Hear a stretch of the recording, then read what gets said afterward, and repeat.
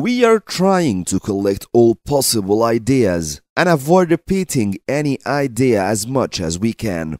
This question needs the skill of drawing diagrams. In the space below, draw a labeled diagram of a cathode ray oscilloscope. Include in your diagram the tube, the cathode, the accelerating anode, the focusing anode, and both X and Y plates.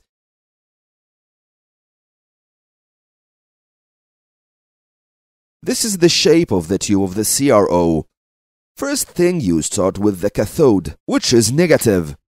Behind the cathode, there must be the heater filament, which will heat the cathode for thermionic emission. The two hollow tubes are the two anodes, the accelerating and the focusing. They are hollow to allow the beam of electrons to move through.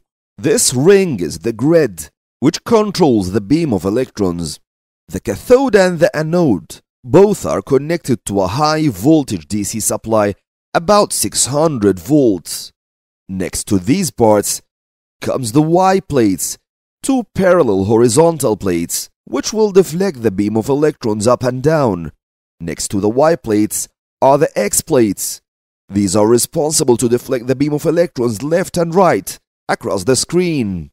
The beam of electrons comes from the negative cathode, controlled by the grid and accelerated by the anode through the Y plates, X plates, and finally hit the fluorescent screen. Inside the tube, there is vacuum.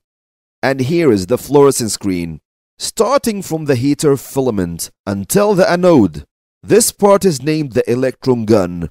The Y plates and the X plates, these are the deflection system. And finally, the third part of the oscilloscope is the fluorescent screen. This is how to perfectly draw the parts of the cathode ray oscilloscope.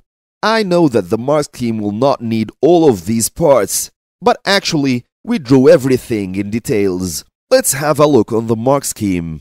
X and Y plates labeled, this is one mark. The second mark is for the anodes. There are other accepted shapes, but the correct shapes is drawing them as hollow tubes.